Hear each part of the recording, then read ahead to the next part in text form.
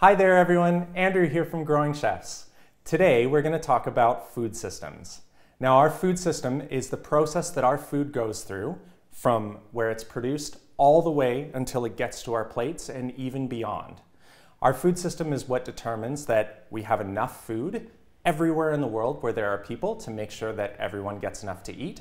It's what determines that we have the options that we have when we go into the grocery store and that we can choose foods that we like. And maybe even more important than that, our food system is the jobs and the livelihoods for millions and millions of people all over the world.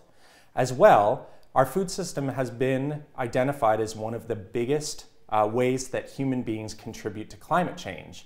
And there's lots of things that we as individuals can do to help limit the impact that our food choices have on the environment. In fact, our government in Canada and the World Health Organization have identified food systems as one of the most important things that young people can learn about as we figure out how to make sure that our food system will be able to continue feeding people well into the future.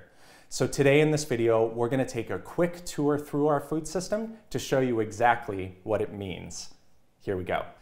So the first stop in our food system is production. This is where all of our food begins. Usually this happens on a farm, but there are lots of other examples where food production happens, like in orchards, greenhouses, plantations, and even more. Without this step in our food system, we simply have no food to get to anybody, and it's one of the most important parts. So the next step in our food system is transportation. Regardless of where our food is produced, it's going to have to travel to get to the next stage. And this can happen in many ways. Sometimes food travels by truck, by car, even by bicycle. But a lot of our food travels by airplane or by boat because it has to travel a long ways from where it's produced to get to our next step. From there, the next step is transformation. This is where food is either processed or packaged or changed from one thing to another.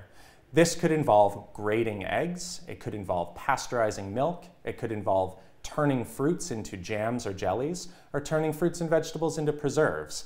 Or it could be as simple as just packaging up those ingredients to get ready for the next step in our food system, which is distribution and retail. So again, our food likely has to travel another step to get to where we go to buy it.